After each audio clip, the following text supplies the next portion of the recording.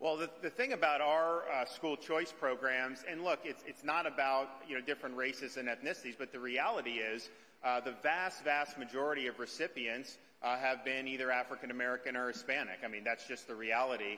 And part of that is a reflection of Florida's demographics, but part of it, I think, is just a reflection that we really want to have no barriers for anyone, regardless of their circumstances. And when you're looking at folks who, Corey mentioned where he grew up and how it made a difference to be in that better school, we just want to make sure that folks have the ability to make the most of their God-given talents, and these scholarships help do that.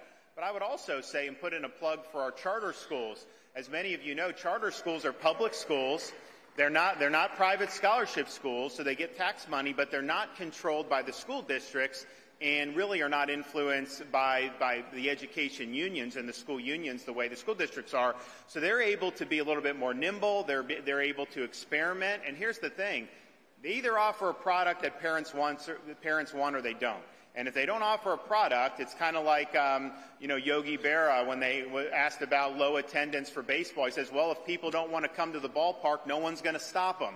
And it's just like you can't have, if parents aren't buying what you're selling, then you're just not going to get the enrollment, and it's just not even going to work. So they have an incentive to do things that are going to be appealing. If you took just our charter school population, 360,000 plus, and it is disproportionately racial and ethnic minorities in that, it performs better than how many states. Some of you guys know it's like it would be one of the top performing states in America if just our charter population was rated as a separate state. And so that's when you know that these things have been positive. And here's just what I would say as governor. I don't care what part of the state you're from.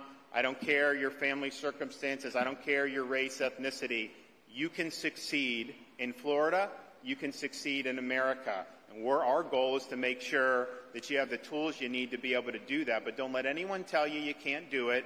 We don't want that in our classrooms to try to say someone can't succeed. No, everybody can succeed.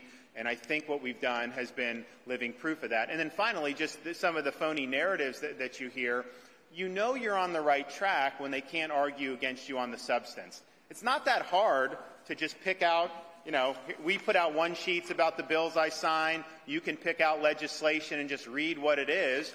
And if that's something that's really problematic, you would point to that legislation and you would say, look at this is bad. But they don't do that. They don't do what actually is being done. They try to concoct phony narratives. So you actually had somebody in Congress claim that Duval County Schools does not allow books about Rosa Parks. And he pointed to a book and he said, I searched for that. They did not have this book.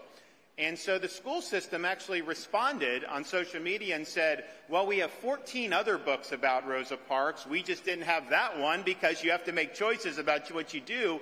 But they were trying to do a narrative that somehow that would not be appropriate in Florida schools, which is absurd. So the more they do things that are just ridiculous, the more that they try to do these phony narratives, that should give you comfort to know that we're getting the substance right. Because if we were getting the substance wrong, they would be attacking the actual substance of the bills, and they're not doing that, and they're not able to get that done. Governor?